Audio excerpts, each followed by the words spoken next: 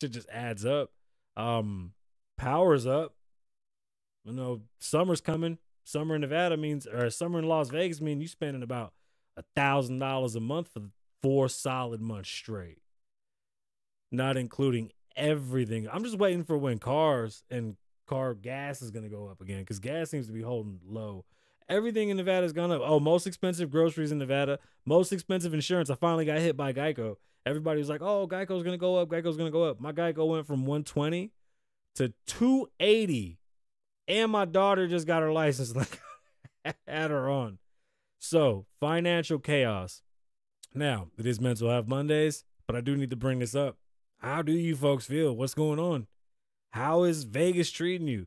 It doesn't feel like Vegas of yesteryear. I'll tell you that shit. Nice to hear these stories all the time, but inflation is definitely hitting us a little bit harder.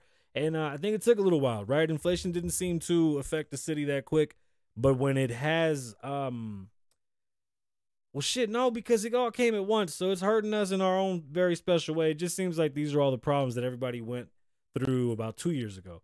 So we're a little behind the curve. It's a little shitty. Not too excited about that. I really hope that things kind of normalize. I'm really pushing forward in my corporate job.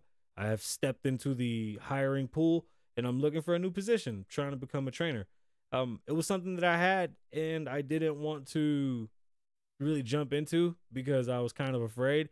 But I liked the idea of a trainer before getting into the design and marketing department simply because I knew what I was good at first as opposed to wanting something that I never knew. Like, I knew I could be a trainer because I was good at what I do.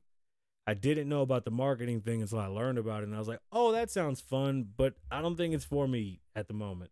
The level of pay that it has is really, I'm not asking. The position pays very well, and I just might not be there yet. So I can't really rush. Like, I mean, I get how it works. I'm not rushing anything. Excuse me. I'm definitely going to take my time, but yeah, I'm put in for a new application and hopefully we'll get some answers.